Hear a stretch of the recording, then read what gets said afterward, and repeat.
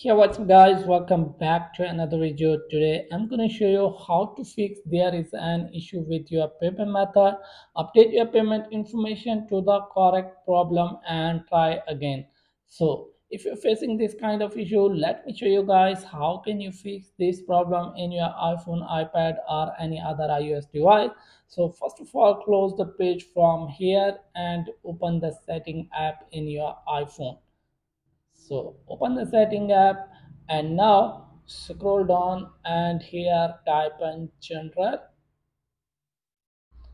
Again scroll down and tap on region and language. As you can see, here is language and region. Tap on it. So here make sure that you have selected the region according to your bank and your payment method. So for example, if your country is United States and you have an account in your United States bank, so it's correct. Otherwise select your country here and region. So after that, close the page and again open the setting app and now type on Apple ID profile. So here type on payment and shipping. So wait for a few seconds.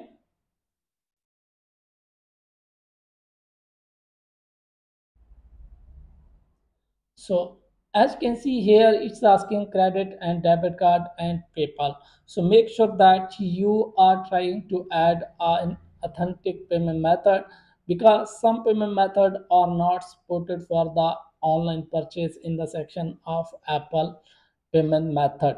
So here you can add debit card, credit card, Visa card or PayPal. So also make sure that you are trying to enter correct credit card number, expiry date, and CVV number available on the back side of your credit card. So after that, open the billing address here and make sure that you have entered the correct information here, state and also zip code. Zip code is very important thing if you have a credit card in California bank. So make sure that you have entered the California zip code.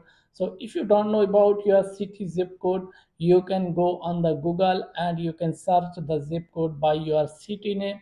So if you have any problem, let me know in the comments. Thanks for watching.